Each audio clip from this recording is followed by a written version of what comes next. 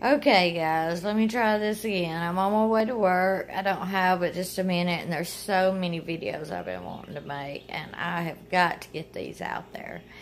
But we now, Angielupuslife, we now have, that's right, CBD. This is a froggy. It says no THC, but on the back it said may cause drowsiness. You now can pick these up in the drugstores. I mean, convenience stores, other places. Yeah, so it's finally come to Alabama. We do not have a set law on medical marijuana yet, but it's coming. My doctor the other day, I went for my 3-month checkup. When I got my medicine filled, I saw that she had prescribed Marinol.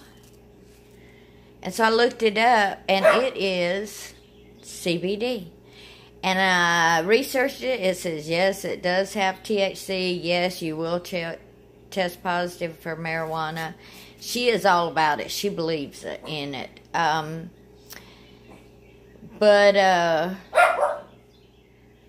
So the biggest, Angie, you know, the biggest thing I'm going to have here is finding what is real stuff and what isn't. Many people can package stuff and say it.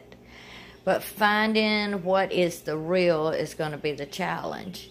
But now I really can order from California, Colorado, the places that I do trust, and know that what I'm getting. I do go to a pain management clinic, and in the next couple of months I plan on stopping it. The only other factor is my work. They do random drug tests. You know, that's why I stopped taking it, 2.5 years ago? But so far, not even one person has been drug tested. And hopefully, this is what will save my job, because I do have a prescription, and now that it's legal in Alabama, which it wasn't before. So I'm very excited about that. I got a few other videos coming up. If y'all have any questions, or if you can help me out, I live in Alabama. If you know of any place to get it, please let me know.